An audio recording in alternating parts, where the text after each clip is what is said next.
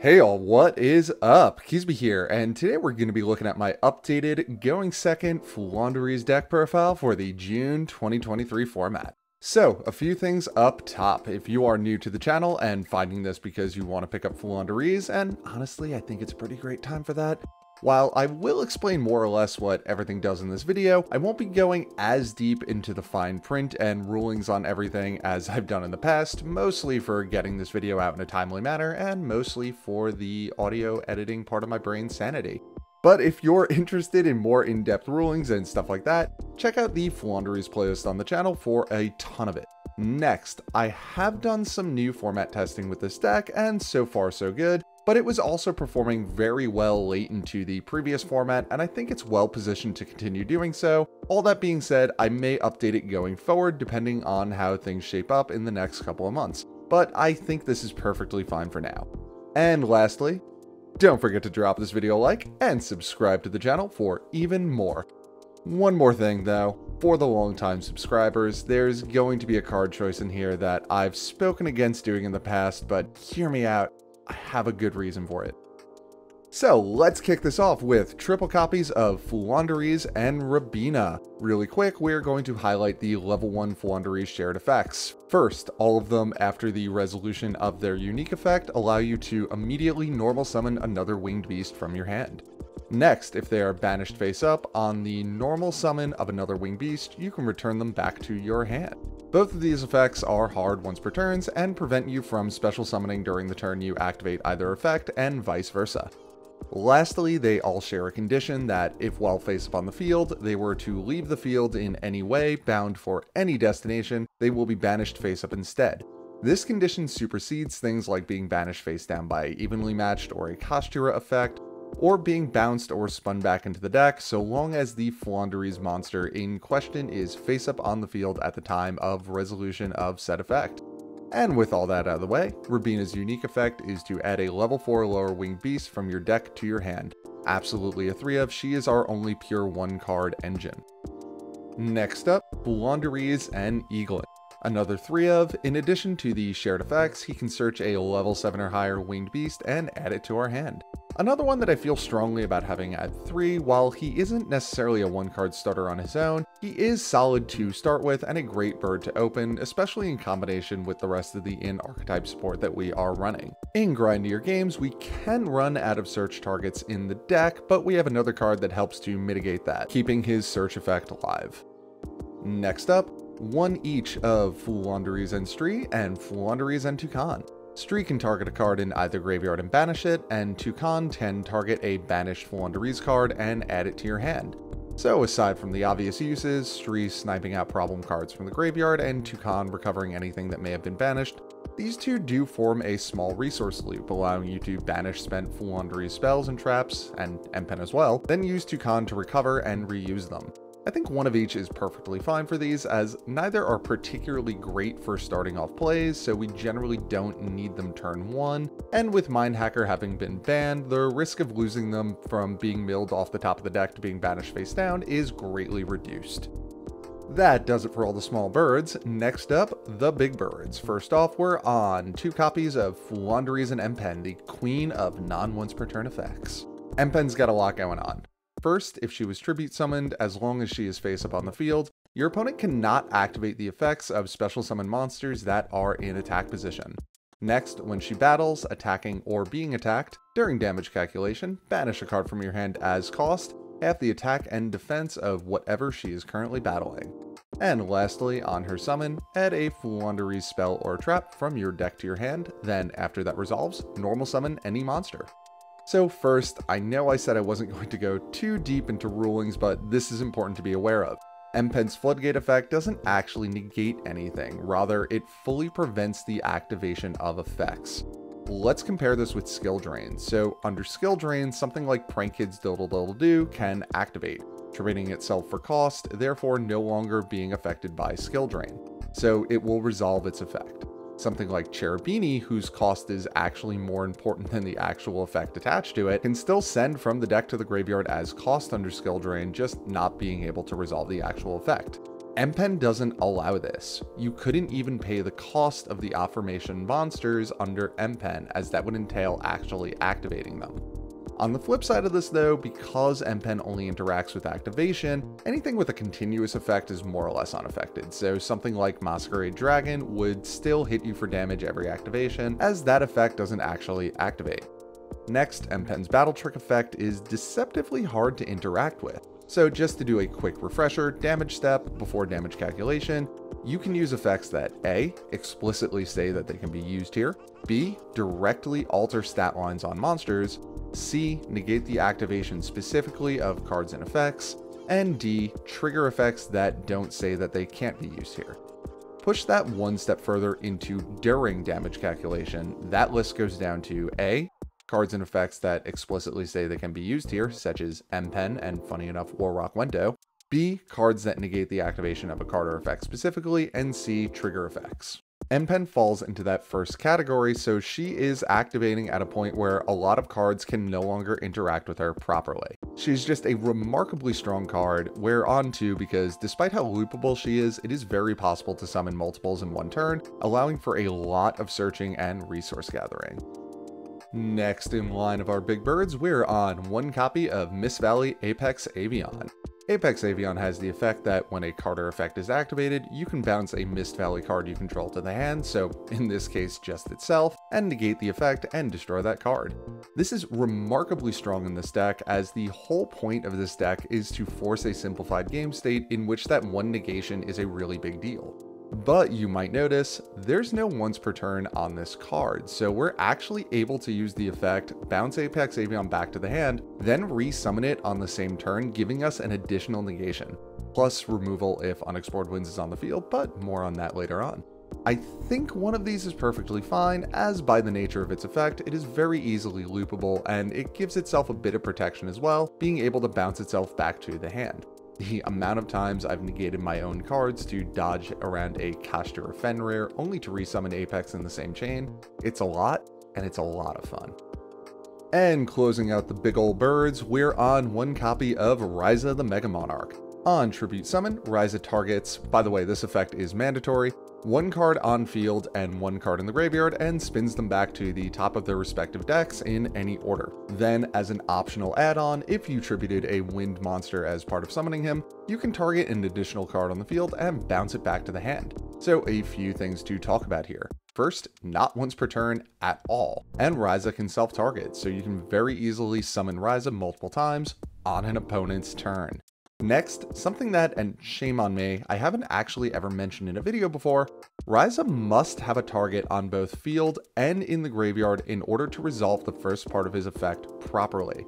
If there isn't a target in graveyard for him to spin back to a deck, the first portion of this effect will resolve with that effect. You can, however, still resolve the bounce to hand, as that is a separate add-on to this effect. Also, Ryza doesn't have to successfully spin his targets to resolve just to be able to target them in the first place. Next up, Ryza can be tribute summoned with only one tribute by using a previously tribute summoned monster, so generally this will just be MPen, who is also a wind as it turns out. This is very relevant and will come up very often. Ryza is overall an outstanding card and definitely should not be overlooked. We're only on one of them, as again, due to the nature of his effect, he is remarkably loopable, but if you did really want to run two, I would consider swapping out the Apex Avion for the second one, but I personally prefer the 1-in-1 split over a double Ryza. That's it for all the birds. Let's talk about our only monster hand trap in Triple Dimension Shifter. So D-Shifter has two objectively bad matchups, Kashtira and the Mirror Match, although it does shut off any hand traps that send to the graveyard as cost. Looking at you, Droll and Lockbird. So there is at least a little bit of value there. After that though, D-Shifter's utility ranges from forcing alternative lines of play, such as in the Sprite matchup, taking away something like Totally Awesome Access and Sprite Sprint lines, taking away recovery and additional effects that would go off in the graveyard, such as against Labyrinth and Tenyi Sword Soul, lowering the ceiling heavily on boards or making said boards way more expensive to build, such as Branded or Pearly, or full-on stopping plays, such as against Mathmech, Tearlaments, and Super Heavy Samurai, especially since they don't have Cyberstein to fall back on now. Plus, added bonus, it streamlines the process of Toucan recovering our spells and M-Pen from the banished pile. Overall, it's just a very great card to include here at 3, and I will be sticking with it. Alright, that does it for the monsters, spell and trap time. So let's start this off with 3 copies of Floowandereeze and the Magnificent Map. Check out the Floowandereeze playlist for some of the more finer points on this card. So during our turn, we can reveal a level 1 Floowandereeze monster in our hand, banish a Floowandereeze card from the deck, and then after that resolves, immediately normal summon the revealed monster. So first, this doesn't have to be another level 1 Floowandereeze monster, but it does help kick off our plays. Just keep in mind, M-Pen and our spells and traps are also valid banishes. Next, this doesn't actually use our game mechanic normal summon, so we can continue if we have the resources or the need to after this initial set of summons is finished. Following that, when our opponent normal summons, we can activate map's second effect, and then after it resolves, immediately normal summon any Floowandereeze monster. This is not limited to the level 1 birds and can be absolutely devastating in combination with unexplored winds, acting as instant removal and searching, letting us just drop an M-Pen onto the field. Also, this effect works on either player's turn, but that's really only relevant in the mirror match. No part of this effect restricts you from special summoning as well, which is important to know if we need to make emergency extra deck plays. And while both effects on map are in fact hard once per turns, the activation of map itself as a card is not, so if you have 2 of them and your first one is destroyed before you activate the effects, feel free to go off with that second copy. Next up, we're on a 4th copy of map in Terraforming. I still hold strong to keeping this card on the deck. It gives me more map access without having to expend an Advent of Adventure search for it, as I would much rather use Advent of Adventure to protect our small birds, or overextend and loop M-Pens for really big opens. And speaking of which, 3 copies of Floowandereeze and the Advent of Adventure. At quick play spell speed, banish a winged beast from your hand or field for cost, add either a Floowandereeze monster or field spell from your deck to your hand. Just a remarkably strong card, and it really unlocks so much of this deck, and bonus, we also gain 500 life points off of it for time rules. This can also play around some floodgates in weird ways by removing your birds from the field before they actually resolve, so you can get really creative with this one. Plus, the wording on the card implies that maybe in the future we'll get another Floowandereeze field spell, since the wording is pretty future-proof to not lock you into just searching Magnificent Map, but we'll just have to wait and see. Seriously hoping on that though. Following that up, we've got 1 copy of Floowandereeze and the Unexplored Winds. This is another one that I'm going to direct you to the playlist for the finer points of this card, as there is a lot to know about it. But the basics are going to be here. First, it has a continuous effect that alters the condition of tribute summoning in a way that, if you want to, instead of tributing monsters, you can instead send 1 monster you control and 1 card, any card by the way, that your opponent controls to the graveyard to perform said tribute summon. So because this isn't a cost but is rather part of the effect, it actually has no conflict with Dimension Shifter. The summon, while not actually tributing any monsters, is still treated as a tribute summon as well. This effect does not activate, it just happens, making it remarkably strong as a removal option, and it can be done as many times per turn as you can tribute summon. My best on this card was 4 tribute summons enabled by it, I believe.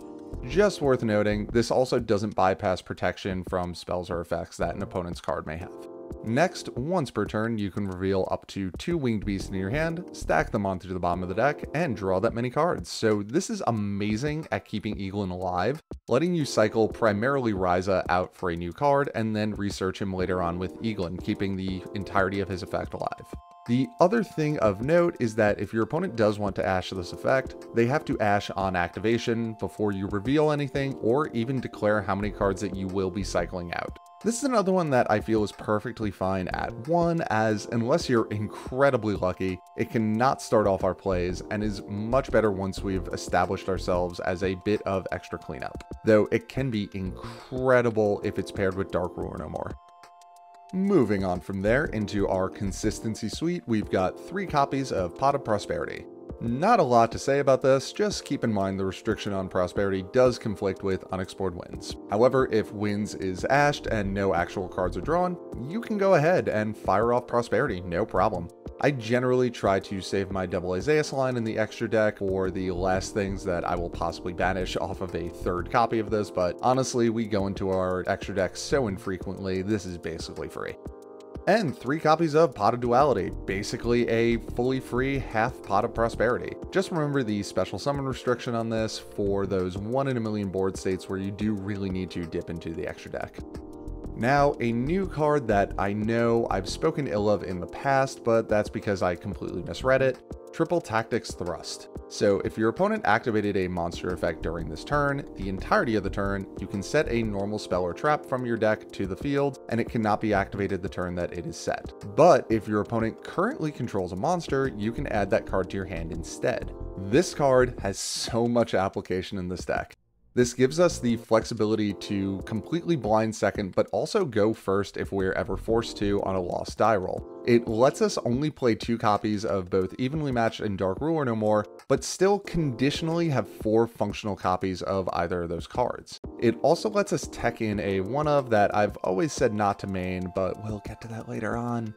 Going first, this can grab us Dreaming Town if we get hit at an awkward time with a monster effect but still have additional birds in hand, or going into an established board, aside from the obvious of grabbing Dark Ruler No More or Evenly Matched, it can also grab us pot cards, terraforming, feather duster, just so many options, even something as basic as infinite impermanence if we need to. This card really just adds so much flexibility to this deck. Overall, I'm happy with 2 of them, and bonus it plays under draw as well, since you can just set it to the field instead of adding the target to the hand.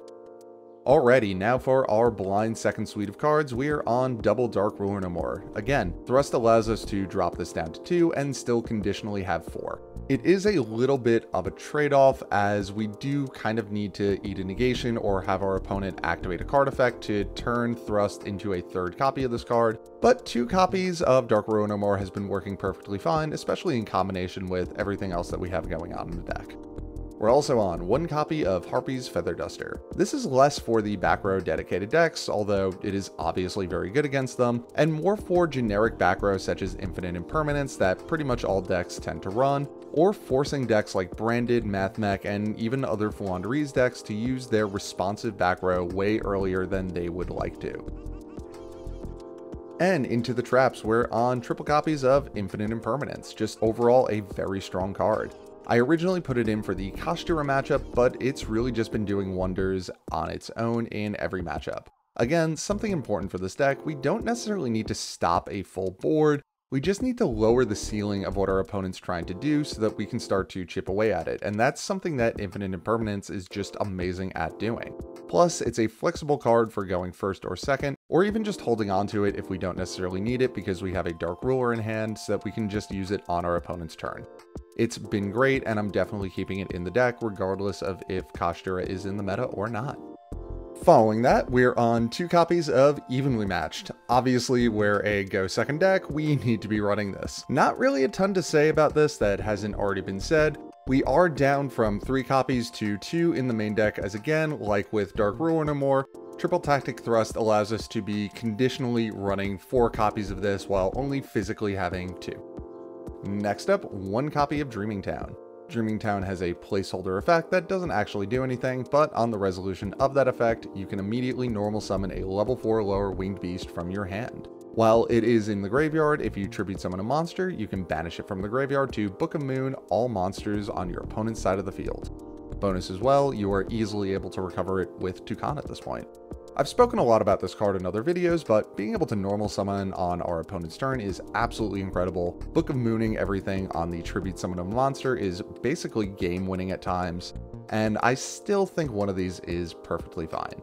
It's very searchable, more so now with Triple Tactics Thrust, and it's very easy to loop. The summon portion of the effect is a non-once per turn, but we are limited in the amount of activations we have off of our small birds since they are all hard once per turns, and the Book of Moon portion of the effect is also a hard once per turn as well.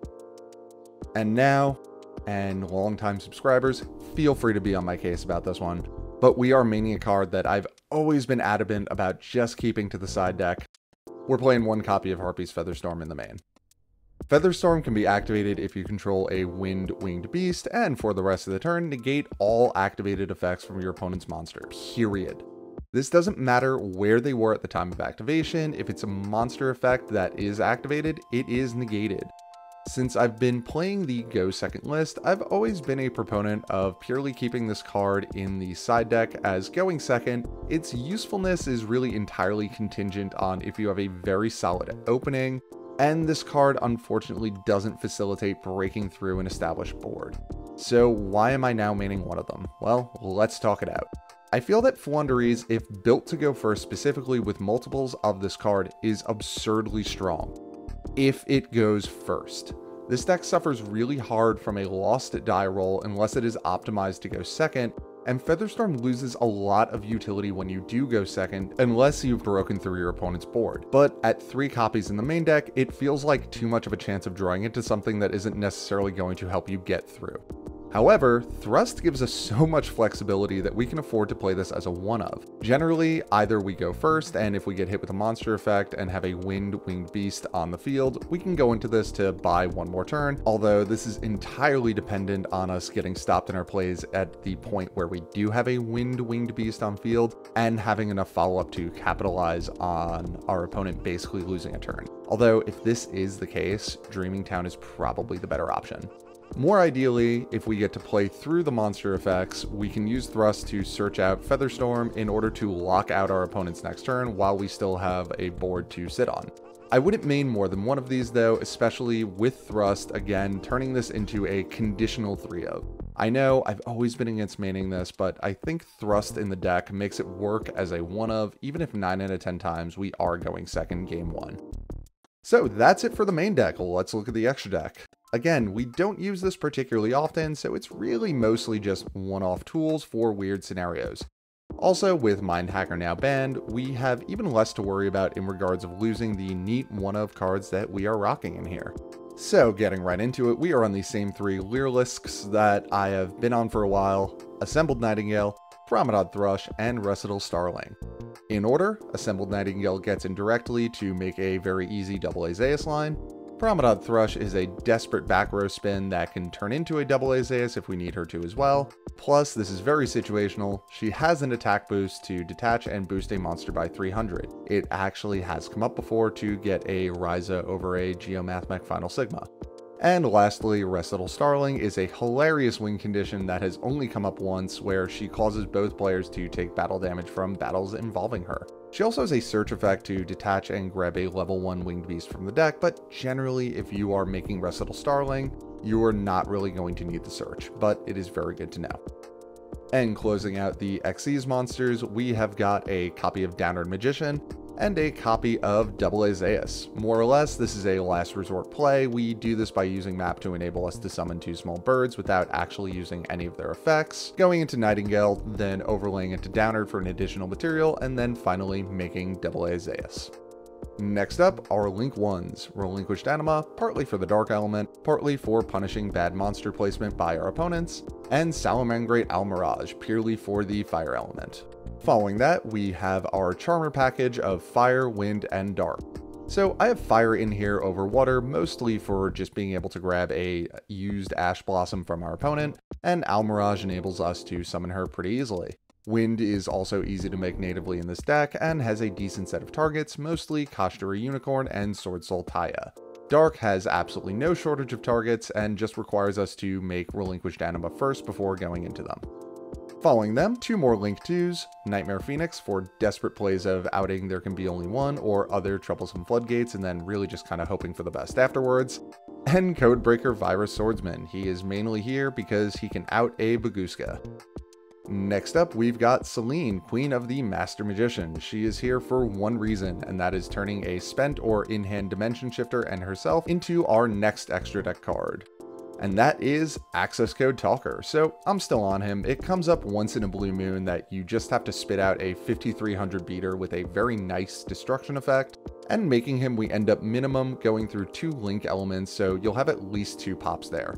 Funny enough, he can actually self-banish as cost to blow something up, which has absolutely come up before for outing a skill drain.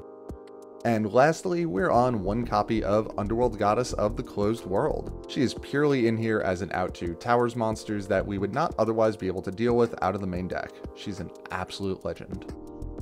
So that is it for the extra deck. Let's go ahead and look at the side. So this will probably see changes way sooner than the main deck, but I'm just sharing what I've been playing for the past few days. Honestly, I change my side deck fairly often depending on where I'm playing and what's trending at the moment, but just consider this a very good starting point. So we're on triple copies of Droll and Lockbird. I have this in the side as it does conflict with Dimension Shifter, and a lot of the matchups that Droll is solid in, Dimension Shifter also works pretty well with a few exceptions. But we can side this in for matchups where Dimension Shifter isn't particularly great or to really double down on stopping power. This may change depending on how the format shapes up, but I've been liking it so far. Next up, we're on 2 copies of Danko Sekka. I absolutely love this card, and it basically reads, you've more or less won the game if you are playing against Labyrinth.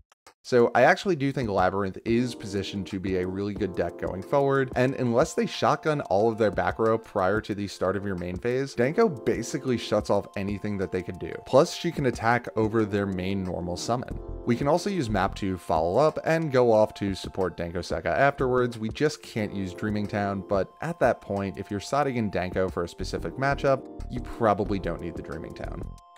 Next up, 1 additional copy each of Dark Ruin or more and Evenly Matched. This is really just to triple down on either of these depending on the matchup, or if we know 100% that we are going second, just to completely overload on the blind second staples. Following that, 2 copies of Cosmic Cyclone. We're actually down from 3 that I was previously playing, as we do kind of have a ton of back row hate already, between Harpy's Feather Duster, Evenly Matched, and Danko Sekka herself. So this is more for sniping out problematic floodgate traps that our opponent might side into in games 2 and 3. After that, we're on 2 copies of Enemy Controller. I absolutely love this card. I was maining it for a long time, and I really just wanted to find a place for it in the deck, but I'm not sure how much longer I'm going to keep it in the side, as I don't side into it overly often. It does have some really good matchups, so I want to try it out for a little bit longer, but it is probably my least used card in the side deck, unfortunately. Going into the traps, we're on 2 additional copies of Featherstorm for when we know we are going first to up the odds of seeing it and completely locking out the game. And lastly, 2 copies of Solemn Judgment. Just an overall very strong card if we know we're going first or going into a game that I know is going to be grindier to shut off our opponent at any key point we may want to. So that is it for the deck. I'm much more confident on this list than I was when I posted my previous one, as this one has been working up to my standards, but I will be keeping my eyes on the format as it continues and shifting what needs to be shifted as it needs to be updated. But I think for the time being, this is very playable and definitely a great starting point. I think this is going to be a nice format for Floowandereeze, and I'm excited to see how it goes. If you enjoyed this video, don't forget to drop it a like and subscribe to the channel for even more, and I will catch you all later.